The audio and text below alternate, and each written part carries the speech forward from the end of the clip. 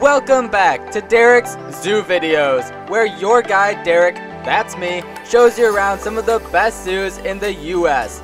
For the first time in over a year, we're touring at one of my personal favorites, the Toledo Zoo and Aquarium. I've mentioned a few times on my channel that one of the reasons the Toledo Zoo stands out is their impressive collection of smaller life forms spread out in 4 fantastic buildings. Today, we'll be looking at the oldest of those buildings, the Reptile House.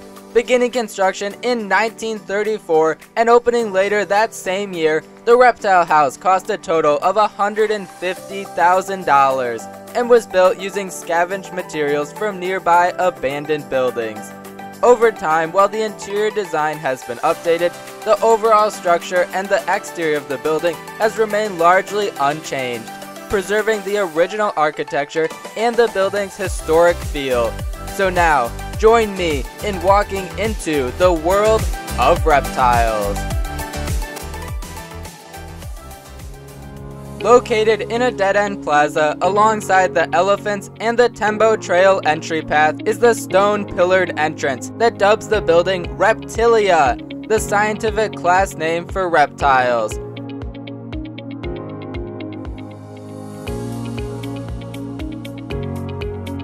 Directly inside, replacing a massive life-size Quetzalcoatl statue in a recent makeover, is an open-air home for Galapagos giant tortoises, colossal slow-moving giants who can reach over 5 feet in length and weigh over 500 pounds.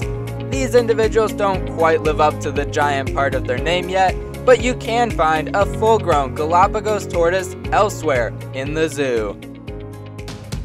Moving to the right, the giant theme is continued with the world's longest snake, the Reticulated Python, averaging 13 to 16 feet long, but some individuals may grow to over 20 feet.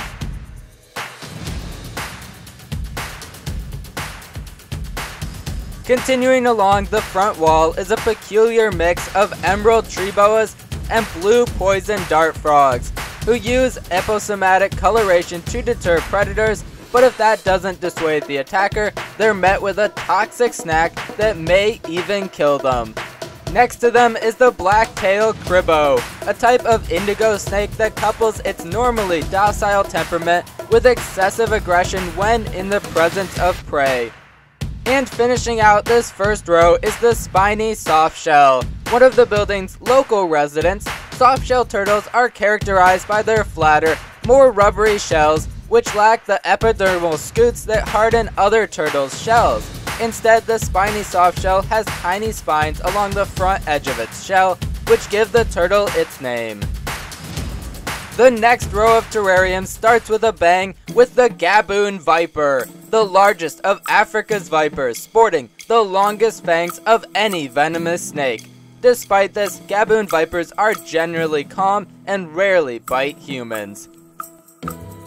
Moving along is an interesting mix that includes a copperhead that I didn't get footage of, as well as the harmless corn snake, the larger but still non-venomous northern pine snake, who is cuddled up with the more infamous eastern diamondback, North America's largest venomous snake, even edging out their slightly more commonly known western cousins, who can also be found in Toledo, just not in this building.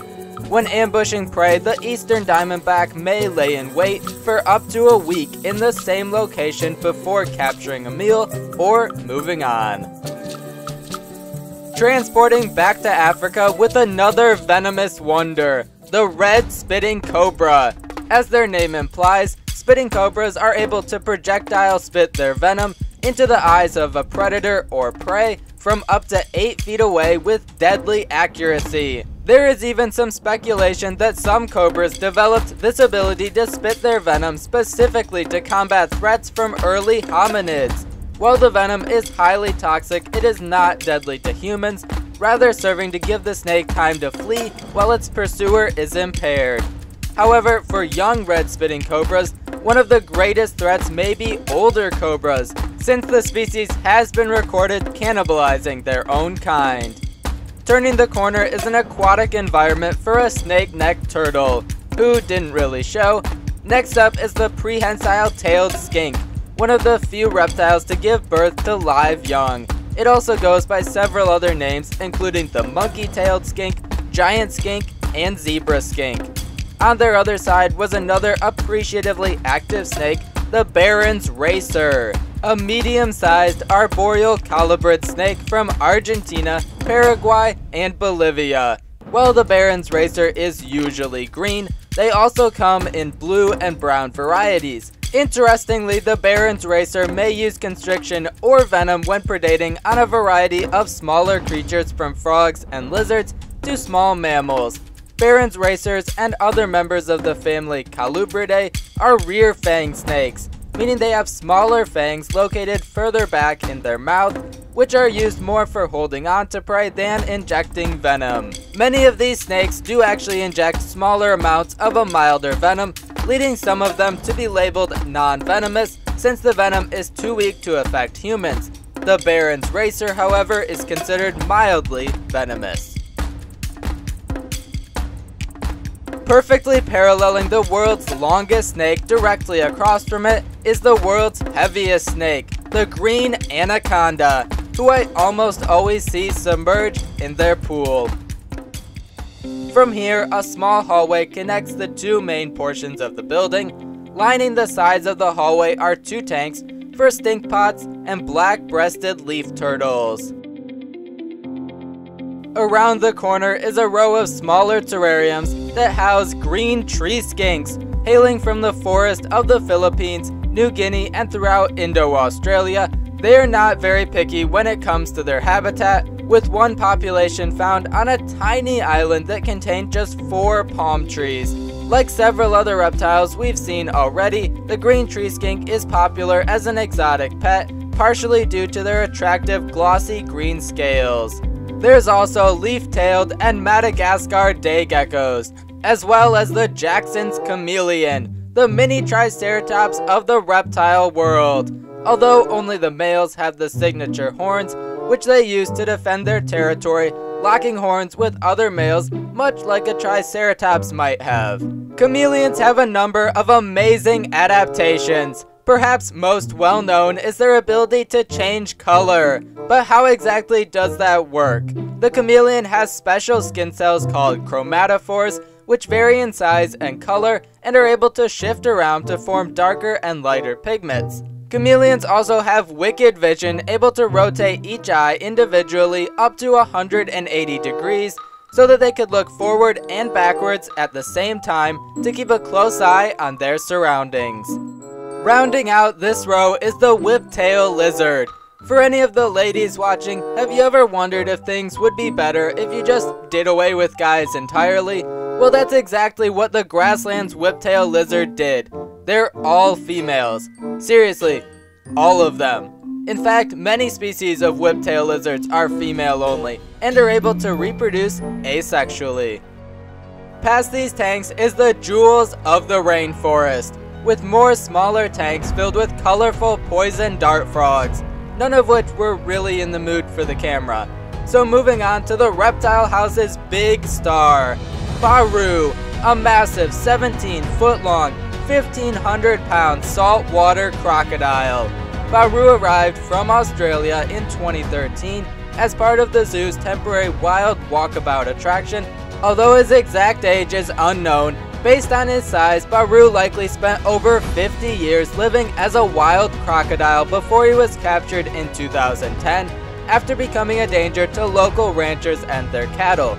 Because of his impressive size, special interest was taken in finding him a proper long-term home, leading to his journey to Toledo, where, at least at one time, he was believed to be the largest reptile on display in North America. Saltwater crocodiles are the largest reptiles in the world and among the animal kingdom's most successful predators, which is perhaps even more impressive when you consider crocodiles have remained almost completely unchanged for millions of years. Speaking of animals that are truly prehistoric, the Tuatara has been around since the Triassic period. Although they closely resemble lizards, the Tuatara is actually the last surviving member of a reptile lineage that thrived in the age of the dinosaurs. In addition to being a long-lived species, some individual Tuataras themselves can live to be over 100 years old. By the Tuataras is another row of smaller terrariums, whose residents include mottled rock rattlesnakes, a smaller rattlesnake with dichromatic color variation between sexes. The endangered Ethiopian mountain viper was known from just 3 specimens as recently as 1995, and has only been found in just 5 locations within Ethiopia.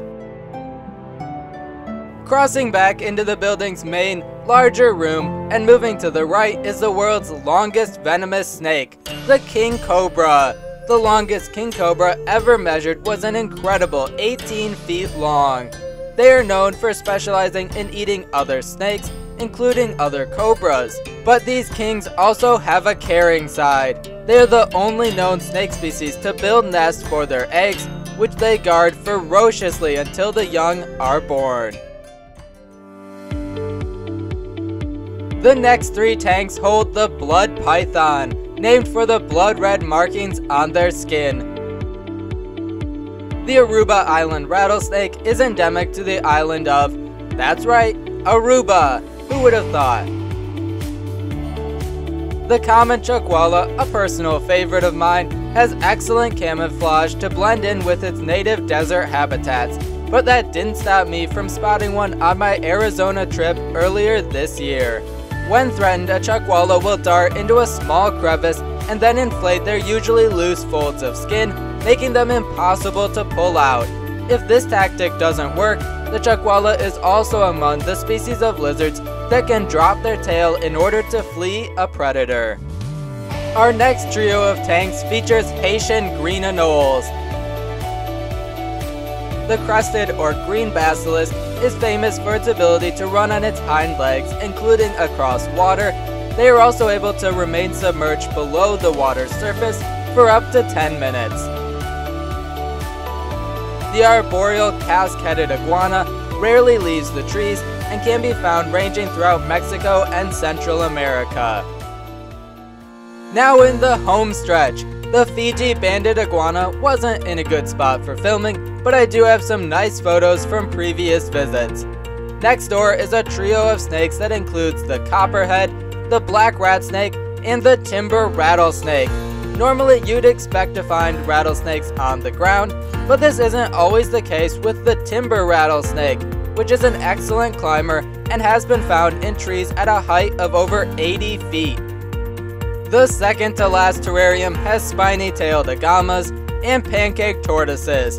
And finally, alongside 2 other species I didn't see, is the Kimberley rock monitor of northwestern Australia, a smaller member of the monitor family, topping out at about 3 feet. They are fairly rare in zoos, with the first hatching in a US zoo occurring in 2019.